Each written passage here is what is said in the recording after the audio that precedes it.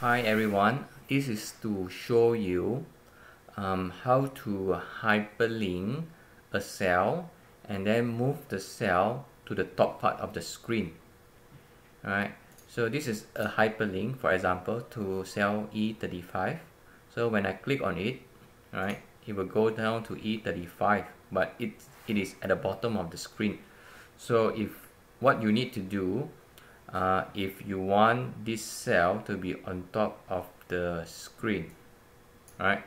So what you do is go to File, go to Options, then go to Advanced, scroll all the way down and find Lotus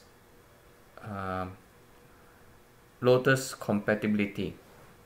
Then you click on transition navigation keys, then click OK.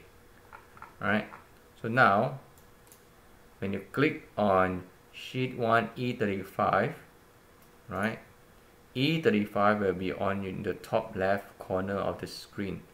I hope this helps you. Please give this video a like and subscribe to my channel if this helps you.